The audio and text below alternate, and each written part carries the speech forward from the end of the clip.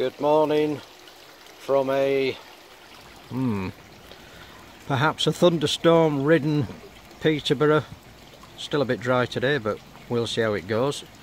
Firstly, I must apologise for putting yet another video out, but there's a good reason for that, and that will be mentioned at the end of this. Quickly, first off, I've just added a hook just to the side of the greenhouse, something simple, and I can get all my auxiliary air stones up out of the dirt, because earlier I'd just thrown them in that corner, and that's not like me. But without further ado, we're going to talk about pond plants and my lovely wife Kat. Good morning, Kat. Good morning. Kat is going to identify, hopefully, all the plants that we've got around the top of this pond. One or two that we can identify, but maybe you can help. So if we start in this corner, Well, we have mint. right? So we're looking at this one to start with. So yeah. if you We have it's sort of ended up as an all mint collection. So this is spearmint, spearmint, and that's I think a Moroccan mint, so good for tea. There's a ginger mint, which was a rescue plant from somewhere else in the garden. yep, You see an acer, is the bikoi pond. okay, Black mint, again another rescue plant from elsewhere in the garden, which needs crowd control. That one, you go away for a year and it ends up 6 foot high and 6 foot wide. There's a curly mint there, and also a bit of thyme for Steve when he cooks for us. lovely. A couple of hyssop. There's a blue and a pink in some order, and an acer. Indian mint. Oh, come down. Indian mint, yep. Yep, so that's good for your mojitos. I like mojitos. Also Saccharegia, so not strictly mentha, if you're into that thing. Thai mint. Thai mint. Another normal mint bought from Sainsbury's and stuck in a pot by Steve. Apple mint. Yep. And Korean mint, again not strictly a mint, also agastache with big spikes of either yellow or white or purple flowers. Okay. And then there's pussy willow, which is self-seeded. So that's what we've got in the pots around the top. Right, and within the pond. So in the pond we have water lily, Yep. which is coming up. Well, a couple of water lilies. Okay, with water lily there, slightly variegated leaves on that one. And next to it, water mint. Water mint there. Okay. A yellow flag, which has just stopped flowering, unfortunately. Huge yellow flag. Yeah, the flowers were really bright yellow, but they're now gone. There's stripy leaves is a type of water hyacinth. It's not the one that's banned, obviously. Has big blue flowers on it. Lovely. And then a couple we're not sure about. There's one that's an oxygenating plant, purely put in to help with goldfish. This takes up way over half of the pond, which is it's really nice to look at. It's very delicate. Maybe you can identify that, people out there. And there's a reedy thing, which again is supposed to have some dark red flower heads, but we haven't seen those yet, and I can't remember what that's called either. Yeah, they're almost spiralised when they grow. They just put a bit of a twist in. So there we are. If you can identify some of them for us, those that we're missing. And I've also put a couple of planters in. Oh yeah. So what we got in there? So we've got cordlines in the middle. Yeah. Steve, who likes those. There's geraniums, both the same. There's commelina in there, which should come up with some blue flowers, and then lobelia around the outside. And we've got one at the other side. Right. Thank you very much, Kat. Okay, so remember when we saw this yesterday? This is Steve's box of amazing ideas, cost saving and all that, which is, yeah, just cost a fortune. So a big pile of bits. Remember that. That's going to play a part later on in this video, so stay tuned. So on the way back, just to the left is where my grandchildren are supposed to be playing, but that's where I dry my filter floss, and it works perfectly. So obviously when the grandchildren turn up, I won't be having filter floss on there. So coming back down the garden, just going to head into the greenhouse. A couple of people put some mentions in last night. I think it was Carol Lysette. Sorry if I didn't pronounce your name correctly, Carol. And she said, what is the clarity like now I've put the clay in? Well, it obviously this is quite difficult because you get a lot of reflection.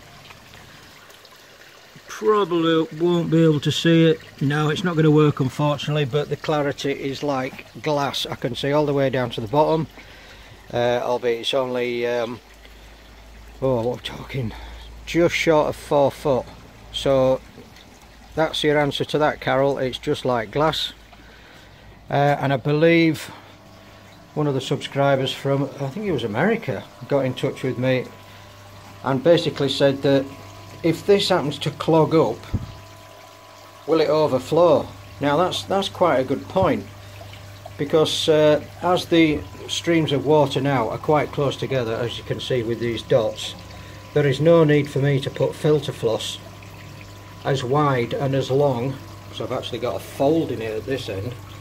I don't need all that, so I'm going to save a bit of money by making the filter floss narrower, and thereby taking away the chance that it could actually overflow. And just one little addition, if you need to block up the end, firstly buy your wife a Rolo yoghurt, take out the yoghurt, eat that successfully, wash the pot out, and it will fit in a 2.5 inch hole. Anyway, by the by, what we also had yesterday was our upper pond were spawning, and one of the female fish was absolutely getting destroyed. And that, I know nature plays a part in all this business, but what we actually did in the end was take one of these, which is a floating very soft mesh net, and as you can see there, it's Cockney koi. I think it's about 300 by 450 mil, and basically we lifted her out, bless her, sat her in that and let her float around for a couple of hours until she got her breath back, and then released her again. So I guess she's happy, although she never told us. Right, let's just pop outside again. Another little change to my pond cover. So this sits at the far side of the waterfall and it's hinged so it can actually drop back down, but the bottom half was getting wrecked, so I actually put a hinge on that as well. So now it's very easy to put the lids on. And coming towards the end of the video, and there's a good reason why I did this, is I have now reached, well, gone over 500 subscribers. And with that in mind, I did actually say that I would put out a prize, and that's exactly what I'm going to do. So the prizes are as follows. I will build you and paint you a bird box, similar to something like that, or maybe something in green. A little bit of painting. If you go onto Decoy's channel, you'll see the one that I made for him. That was actually engraved and hand painted. The box has already been built because I was keen to get to 500. You'll notice that there's no hole in it. That depends on what you want engraving on the front, then I'll put the hole on. Normally I would just do it red and black, and you're probably thinking, well, why red and black? It's because that's what I've got in the garage. So how on earth do you actually win this bird box, and is there alternative prizes? So first off, you need to subscribe and like this video. Easy bit. Second, you have to supply me the name of your local koi dealer. Another easy bit. In order to win the prize, you have to tell me how many fittings there is in Steve's box of great ideas in the shed you've just seen.